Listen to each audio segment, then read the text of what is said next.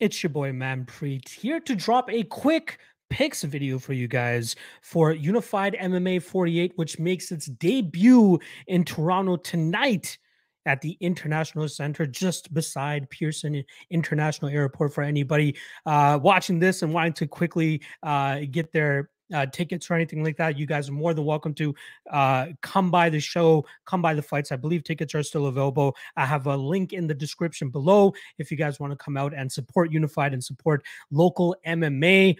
Very happy that they've decided to come to Toronto, specifically, the GTA area. They usually put on great shows over there out west, and it's no different here with the card that they brought to Toronto. And it features a lot of guys that I'm familiar with, guys that I've known since their come up. And I thought I would offer up some quick picks for anybody looking to get some action down on the fights tonight. Right after this, I'm going to hop in the shower, get all dazzled up, and then head on down to the fight. So if you're out there and if you guys see me, hit me up, say what up, and I'll be happy to say hi and enjoy the fights as well. So, like I said, first show in Toronto for Unified MMA. Tomorrow, I believe, or Sunday, they actually have another show out west. So they're running a back-to-back here this weekend. And what better way, right? Like UFC has their last event this weekend of the year, and Unified getting in on it as well. I want to give a special thank you to all of the guys involved with Unified, from Sonny Serene to the matchmaker, Rob Vevers, to, Aaron Bronstetter, who's going to be doing commentating for them, John Pollock, Mike Malott, star-studded crew, John Ramdeen as well, going to be on the call. So if you can't make the fights in person, they'll actually be on Fight Pass as well, so you can, get your action down and then watch the fights on Fight Pass. Another great way of going about it as well. All right. Let's get right into it. I'm going to rifle through a couple of these early ones, and then we can talk a little bit more about the top of the card. First fight of the night between Amin Al-Malik going up against Christian Bouchard. Now, in terms of odds, you got minus 400 on Christian Bouchard and plus 300 on Amin Al-Malik. Now, Al-Malik, I'm somewhat familiar with him. I know he trains down there at Niagara Top Team, which is one of the budding gyms coming out of the Southern Ontario region. They got a handful of guys on this card as well, but they are a team that is, very much on the rise. I'd say the most notable fighter at this point in time on the big stage is Jasmine Jasdovicius. Obviously, the last fight not going her way, but she still has a ton of potential, and they have a solid coaching staff and a solid amount of bodies in that gym for guys to get solid training. Now, for Amin, he shows currently he shows an 0-2 record in MMA, and I think that's why the odds are so skewed in Christian Bouchard's favor, because he has 2 wins already in his short 3-fight career. Al-Malik's losses both coming this year. He did turn pro back in March, came up short in BFL, and then took a fight in BTC in July and came up short that night as well. His striking looks to be on point, throws with a lot of bad intentions, has some good combinations. And I know working down there at Niagara Top Team, they're going to be rounding out the rest of his game, especially his grappling, which is something that, it's a pretty big calling card for a lot of the fighters out of that gym, based on the fact simply that their head coach is one of the top wrestlers in all of Canada. So very happy to see Al-Malik getting that work and that love down there. He's going up against Christian Bouchard, who, it's coming up on a year now since he's last competed. And his last fight, which was a loss, actually came to Al-Malik's training partner, Tisha Guthro, who also fights later on this card. Christian seems to be a decent striker as well. Came up short in the Tisha fight because of the grappling. And I'm expecting Amin to go out there and take a little bit of that blueprint that Tisha laid out and try to apply it here. So I don't really understand the line here at minus 400 on Christian. I truly think it's just because of the record. I think they might have wiki capped this fight, if anything. But I think Al-Malik is a very solid underdog tonight, and I do think he can go out there and pull off an upset victory. Again, this is still lower level MMA. We're talking about guys, 2, 3, 4 fights into their career. Odds shouldn't be this wide for that, and I think Al-Malik has a good enough chance, based on the odds, to go out there and spring the upset in the first fight of the night. Let's move on to the next fight, where we have Matt Special going up against Mohamed Ado. I believe Mohamed Ado is a late addition to this card, as Jesse Smith was forced to pull out of it. Not much I could find on Mohamed. You guys know I'm that guy to go out there and scrounge for tape and go to the deepest, darkest parts of the web to find it. But I couldn't really find much on Mohamed. He has a kickboxing fight back in August of 2020, just based off of what I'm seeing here on Tapology. Based off his Instagram, seems to be more of a kickboxer striker type. Matt Special, specialist in almost every realm of MMA, right? He's 4-0, still young in his career. He's been splitting time, I believe. I could be off on this, between Niagara Top Team and Bazooka Joe, kickboxing over there in the Scarborough area. So very well-rounded striking that we could see from him here. That's definitely what he's going to need going up against a guy like Mohamed Ado. But I do lean on the Special side. My only concern, wide odds, right? We're talking about minus 600 here on Matt Special, who, deserves to be the favorite because he has more experience under his belt, great training partners as well, been around the game for a while. Mohamed coming in on short notice, not really preparing for this date as long as Mr. Matt Special has been. So very intrigued to see how this fight plays out, but I do lean more so on the Matt Special side here. Just don't know if I want to pay that type of chalk on him in this matchup. Next up, let's talk about a fight that I'm very excited for because it has to do with a fighter that I am very closely tied to. Let me see here real quick. All right. Ergis Segeta. This is a fighter that I am very, very familiar with. A young kid, 25 years old. He walked into Grant's MMA, I want to say almost 10 years ago now, but maybe 9 years ago at this point. That was at the time where I was working at the gym as a general manager. And he came into the gym specifically as a wrestler. That's what he was doing in high school. And that's what his focus was when he first came into the gym. Then he started tinkering with the MMA style, right? That gym that I was working at was mainly known for its boxing, even though we had MMA fighters there. So he started working on his striking, really started to round it out, and then got that urge, that itch to start competing in MMA, and he has been successful ever since stepping into the cage for the first time as an amateur back in November of 2014. He has an undefeated amateur and pro record. The only kind of holdup on his career, and he killed himself for this, and I don't think we'll ever see him make this mistake again, is that he missed weight for one of his amateur fights, and I think he really took that to heart. And I've seen this guy really dial it in, and he goes out there and, he had a long layoff between this fight and his prior fight, which took place in December of 2018. Gained a little bit of weight. I'll let him know that. He obviously wasn't hiding or anything like that, but once he knew that he was finally over the whole COVID situation and can finally go out there and compete, and especially with Unified coming to town here, this guy has really notched it together, really tied it together, and got his weight down. Obviously made weight yesterday, looked in very good shape too. The guy has a very difficult style to deal with. He is a very strong wrestler. Like, that's why I think this kid is so special. Just to give you guys an idea, he had another opponent matched up for this card named Mark Gardner, 3-3 fighter, 6 fights, and they lined Ergis Segeta at minus 1,200. That's how much they think of this guy, as do I. Again, I might be a little bit biased. It also might be because he was one of the first ever fighters that I sponsored. Team Rhino.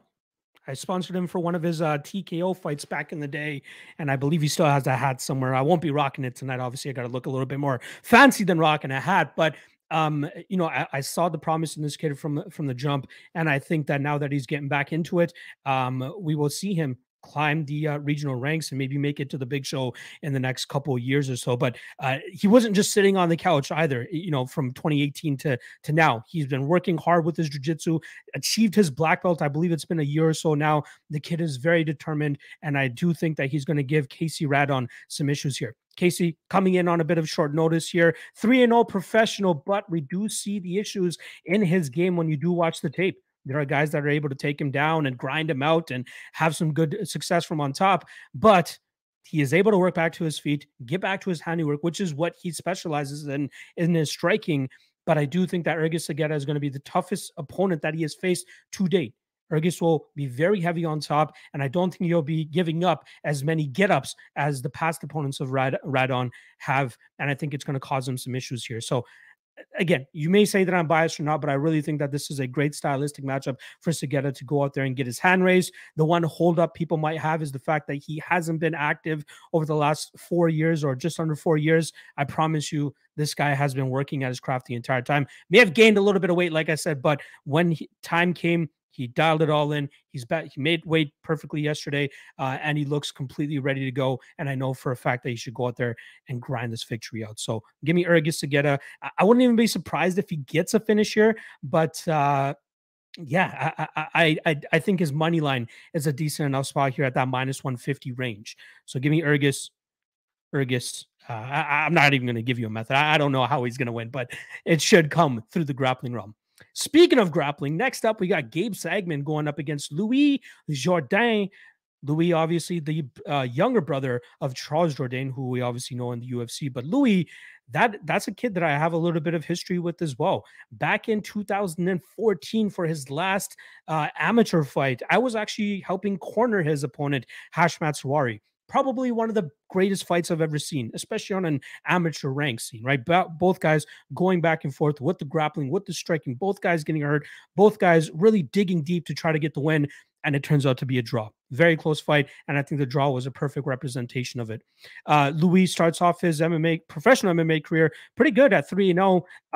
Getting a lot of love from that Quebec, fighting over for TKO and Rec MMA, spending the majority of his career under TKO. But he did fall on some tough times against guys like Tyler Wilson and Atsushi Fujino.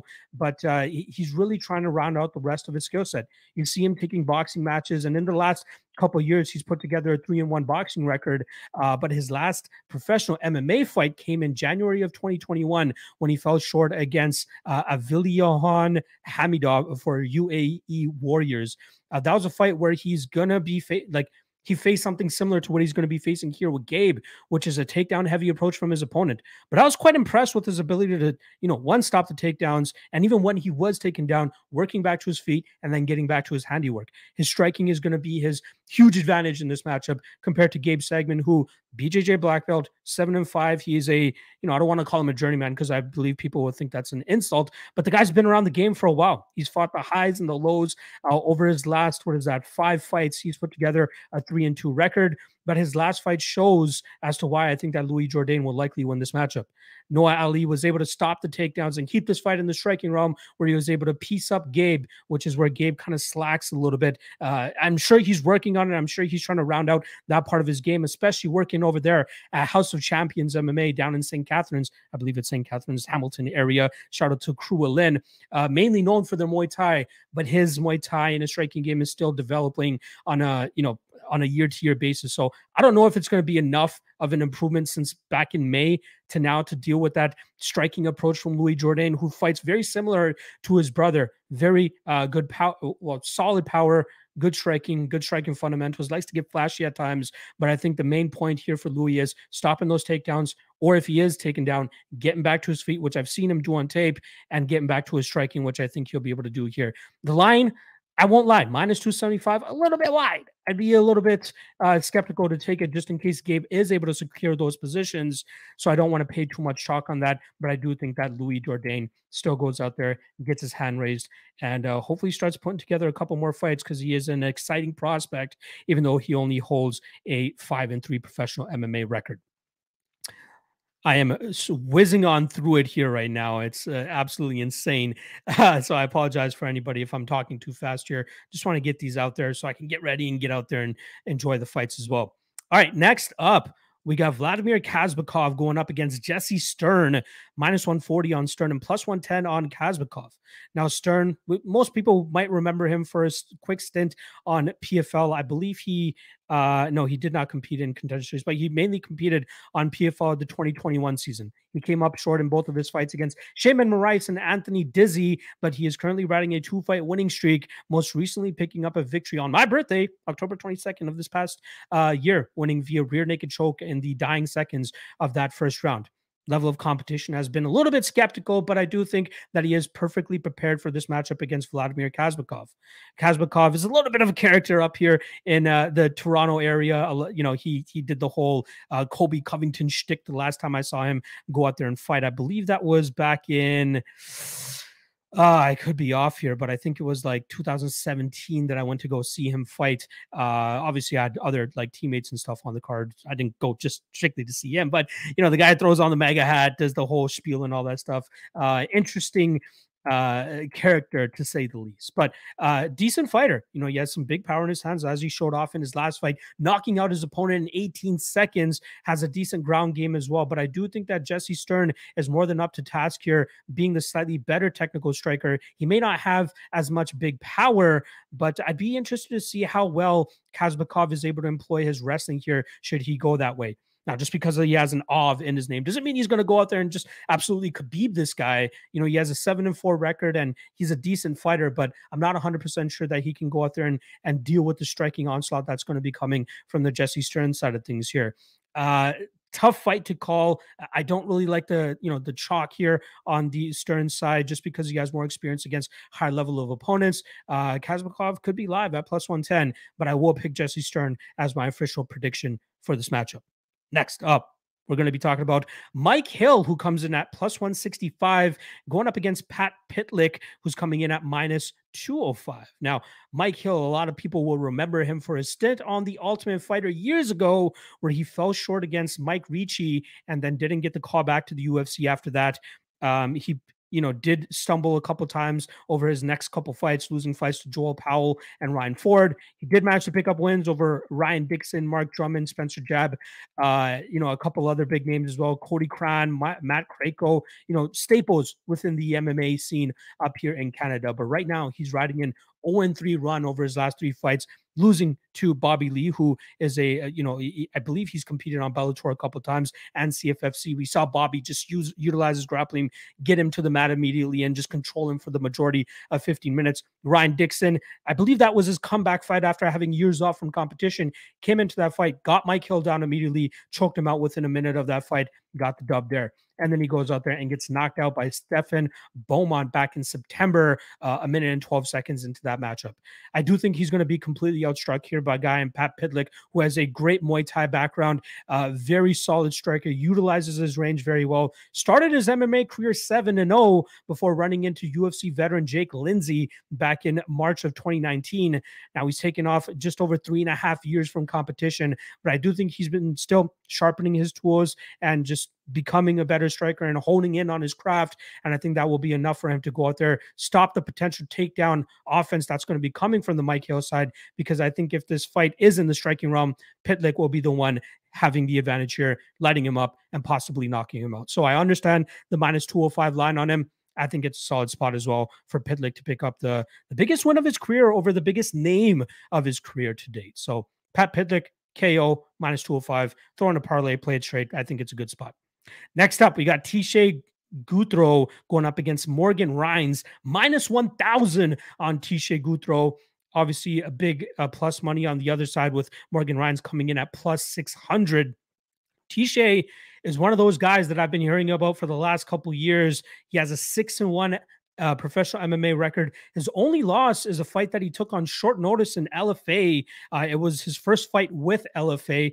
They weren't really doing him any favors, considering it looked like he was severely undersized in that matchup. He normally fights at 135 pounds, took that fight at 140-pound catch weight, ended up losing that fight. It was a 1-1 fight going into that third round, and it looked like his opponent, Justin Wetzel, just had a little bit more left in the tank, a little bit more preparedness for that date, and was able to grind out that last round, pick that victory up by decision. But since then, he's gone on a 3-fight winning streak, defeating a fighter that is also competing on this card, Christian Bouchard, knocked him out in the third round back in November of 2021. And his last 2 fights took place in CFFC and LFA, where he was able to grind out his opponents, utilizing a grapple-heavy game plan, which is, like I said, from the Niagara Top Team guys, that's kind of their MO. That's how they usually get the wins, is just by overpowering guys, getting them to the ground, grinding them out, finding a submission, or getting that ground and pound from on top, unless they go out there and just grind them over the 15 minutes and win that way.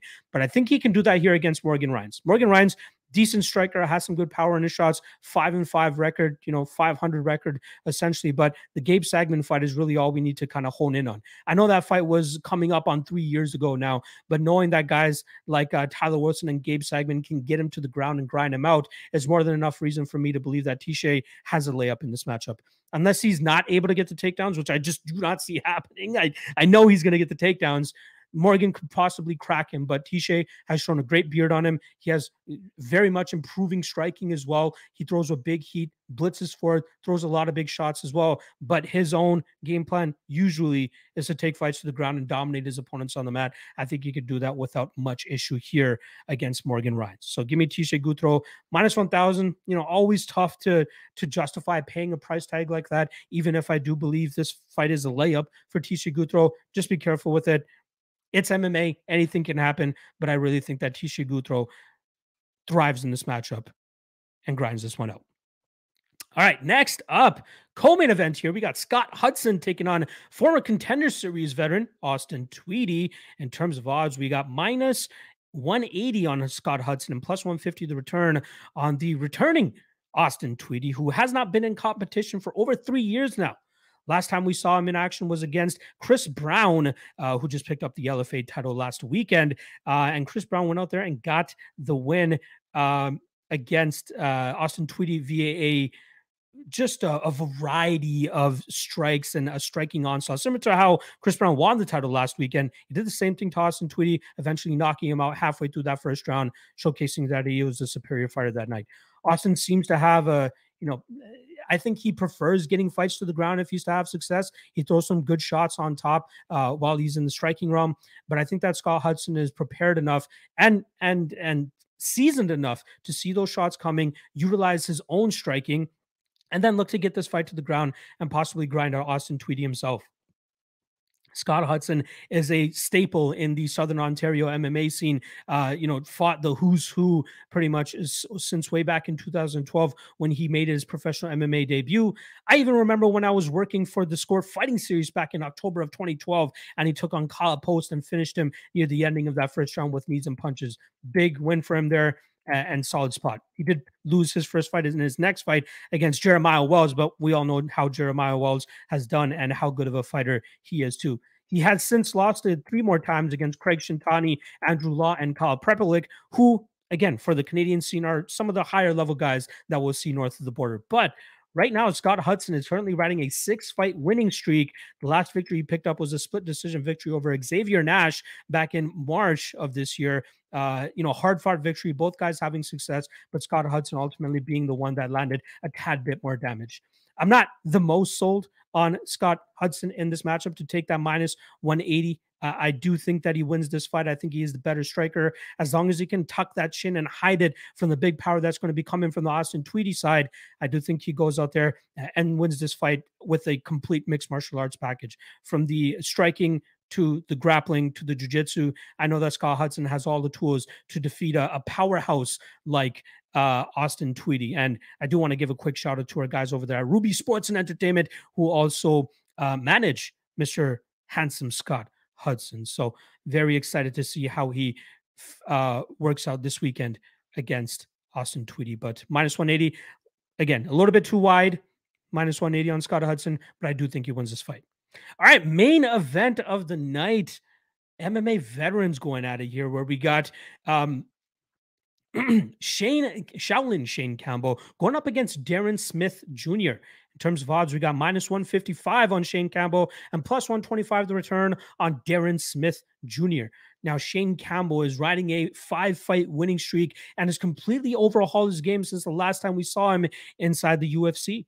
He did go 1-4 in the UFC with his lone victory coming over Elias Silveiro back in August of 2015. He ends up losing his next 3 fights against stellar competition. The aforementioned, well, not the aforementioned, but, the guy hot in the news cycle over the last couple of weeks, James Krause defeated him by decision. Eric Koch choked him out, and then Felipe Silva, a huge striker who was 7-0 at the time, knocks him out a minute into that fight. But since that matchup, he's gone up against stiff competition and came out with his hand raised. I mean, unless he's going over there to Russia to fight the Magomeds and all that over there, he is coming out there and beating most of his opponents that they're putting in front of him. Great striking, which we know is his base, but he's really rounding out the grappling part of his game as well, which I think is going to be his calling card in this matchup against Darren Smith. Darren Smith is a 34 fight veteran of the MMA game, and most notably came up short against Chris Curtis back in January of 2020. And since that fight, he got knocked out by Roosevelt Roberts in 32 seconds back in December of 2021. Picked up 2 wins over his last 2 fights, the most recent one coming in LFA, where he was able to get Jacob Rosales to the ground by smashing him a couple times on the feet and then eventually getting him out of there with hammer fists on the ground midway through that second round. The guy has good striking. He seems to not really overextend on a lot of punches, but it seems to me as though he'll be giving up a little bit of size and reach here. He comes in at 5'9" with a 70-inch reach, whereas Shane Campbell, 6 foot tall with a 71-inch reach. But I think that we'll see that height be the difference maker here, with Shane utilizing his kicks to keep Darren Smith at distance. And then whenever he feels comfortable, I think we'll see him close the distance, look to get this fight to the ground. But I think that Shane is the better overall fighter here. I think he's the better striker, and I'm not impressed with a lot of the things that I've been seeing from Darren Smith. I think that this is a great fight for Shane Campbell to get his hand raised in, and I think at minus 155 is a generous line for him in this spot too. So unless Darren Smith uncorks a bomb, which he is capable of doing, I do think that Shane Campbell will overwhelm him with a complete mixed martial arts game and win this fight likely by decision. There you guys go. All 9 fights, quick picks in less than 25 minutes for you guys. Hopefully you guys are able to make it out to the show. Like I said, it's taking place at the International Center. I believe the first fight kicks off in just about an hour and a half or so. So if you're in the area, come on through. Link to the tickets are in my description below. And if you can't make it out there, check it out on Fight Pass, because it'll be going down live on Fight Pass as well. Again, Unified MMA, one of the premier promotions inside Canada. I believe it's only the second promotion in Canada to get a deal with Fight Pass as well. So big things happening for them. Hopefully I'll see some of you guys out there. If you guys see me, say what up. I'll happily say what up as well. And hopefully enjoy a great night of fights. Shout out to the Unified guys again. And hopefully this is not the last time that they come back to Toronto, because I think that they'll get a great reception, especially with bringing that type of promotion, that level of promotion to the East Coast. All right, appreciate everybody for checking out the quick breakdown show here. Again, UFC fights tomorrow, CFFC tonight as well. I got 4 bets for CFFC, which I posted on the Patreon. Make sure you guys check that out. I'll be keeping tabs on that myself. Yeah, that's about it. Ooh, is the audio still out? Sorry, guys.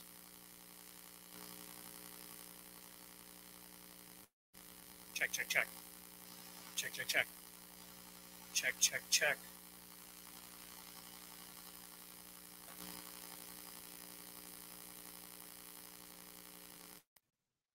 All right, I just quickly changed up the audio there. But yeah, CFFC bets posted on the Patreon. That goes down tonight as well. Fury FC will be going down on Sunday. I'll be doing breakdowns for that over the next couple, over the next 24 to 48 hours. So keep your eyes out for that. And then obviously UFC fights tomorrow. I'll be dropping all my bets. Well, actually, no. I'm on a 3-event winning streak or longer. So bets are only going to be on the Patreon paywall. I know this isn't working right now, so it's only the mic from there. So there's no point in talking in that. I'll be dropping the dog that I play for free later on tonight, so keep your eyes on my social media for that. Otherwise, good luck on all your bets this weekend, folks. And I'll see you guys in 2 weeks. I'll be doing a breakdown for Bellator versus Risen on the New Year's Eve show. All right, love you guys. Appreciate you guys. And I'll catch you guys in about 2 weeks. Peace.